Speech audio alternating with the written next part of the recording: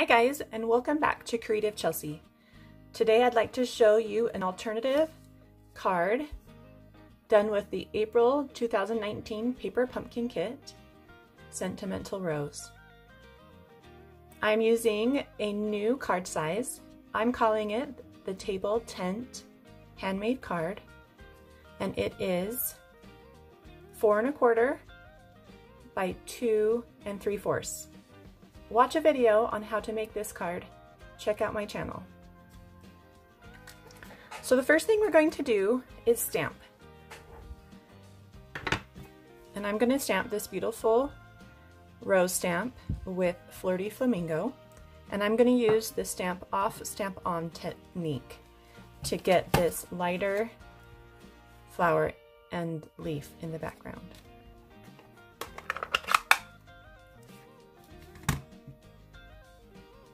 Okay, so you ink up first step is you ink up your stamp, then you stamp off.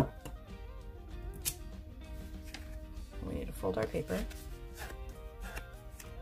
and then you stamp on.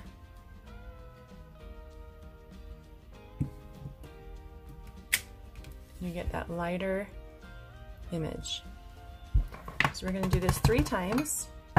Stamp off, stamp on,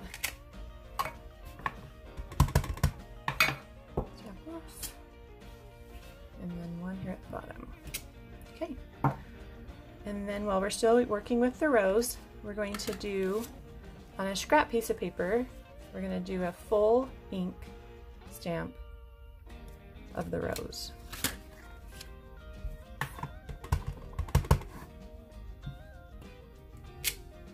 Great. Okay, so we're done with that. So now we're going to get our green. We're going to use the Mint Macaron. And we're going to do the same thing on our card. Stamp off and stamp on. Stamp off, stamp on, stamp off. Try to squeeze this in. Let's do this. Stamp on. Perfect. Okay. And then on our scrap paper, we're also going to do 1 leaf, and that is full strength ink, so nice and dark. And then this is done. Okay, next we're going to do our sentiment. So on my card, I used a retired stamp set because I wanted a thank you going across, and the one from the stamp set is double. But I don't really love this one with the card as much. So we're going to try just inking up the thank you, and then stamping and cleaning it, and then inking up the U, and seeing if we can get that to work. So the way you do this is you just try to get ink on the stamp, part of the stamp you want.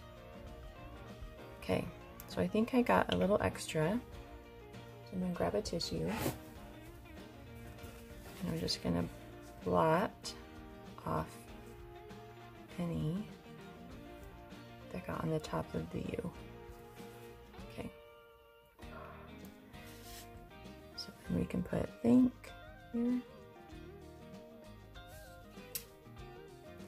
And then clean it. And I love our chamois. It's the perfect cleaner. You just have to use water. Cleans it so quick and easy. And so now we're going to just do the U. I think I did a better job of that. So let's add it right here. Thank you. There, that looks pretty good. And I like the different types of text on that. That's a fun technique. Okay, so now that all of our stamping is done, we're going to fussy cut out this flower and leaf. And I have already done that. So we can move on. Don't have to watch me cut that out. And then the very next thing is, so these pieces were extra out of the April Paper Pumpkin kit once I had made all the cards. And I wanted to change this up a little bit. So you can see in the card that I added some gray granite, sponged it onto those ridges. So all you need for that is a sponge and your ink. I'm just going to dab it and rub it back and forth. Pretty easy. And I love that it gives it a little bit of dimension and a darker background for that stamp to sit on. Okay, so now we're just going to assemble our card, and I love this size of card shape. It's just really easy to design and decorate with, and it's the perfect size to keep with you in your purse. It's not too big or bulky. So the first thing we're going to do is add this extra piece, and it's a little big, so we'll just trim off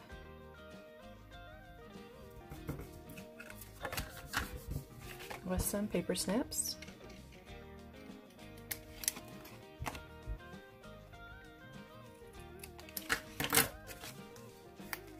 Next, we're going to add our flower with some dimensionals.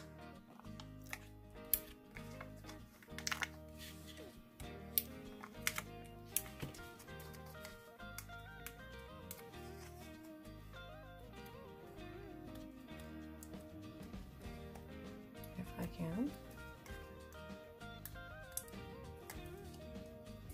Okay, just put that in the middle. Let's go up a little bit. And then the leaf, just going to use some Snail Adhesive. Stick that right there. And then this, you can do dimensionals or just adhere it to your flower. I'm going to do a couple dimensionals.